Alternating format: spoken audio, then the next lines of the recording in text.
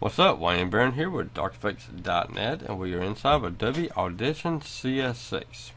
Now what I'm going to show you here is something that I just got to thinking about while I was working inside of this new project, and that is how can I add a label or something to let me know where I am inside my timeline, or to let me know where a certain thing starts at within my timeline. And so what these are called is markers. And so there are, if you come over here and you got your media browser, your effects racks, and then you have markers.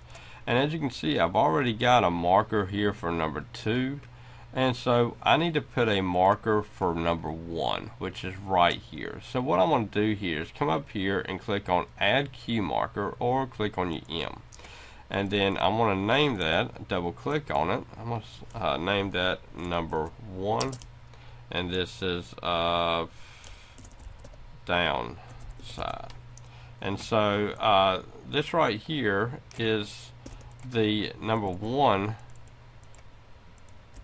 downside, and that's my number 2 downside. So now whenever I need to get to each marker, I just click on it right here and it automatically takes me to that part inside of my project. So then I can go in, and if I need to edit out something within my project, I just come over here and then I choose my markers, and then I can go in here and easily edit out my markers. And also, if you was to export this file and then import it into Adobe Premiere, it will automatically notice the markers, and then you would also be able to work with your markers within Adobe Premiere. Okay, this is Wayne Barron with DarkEffects.net inside of Adobe Audition. Y'all have a rocking weekend. Bye bye.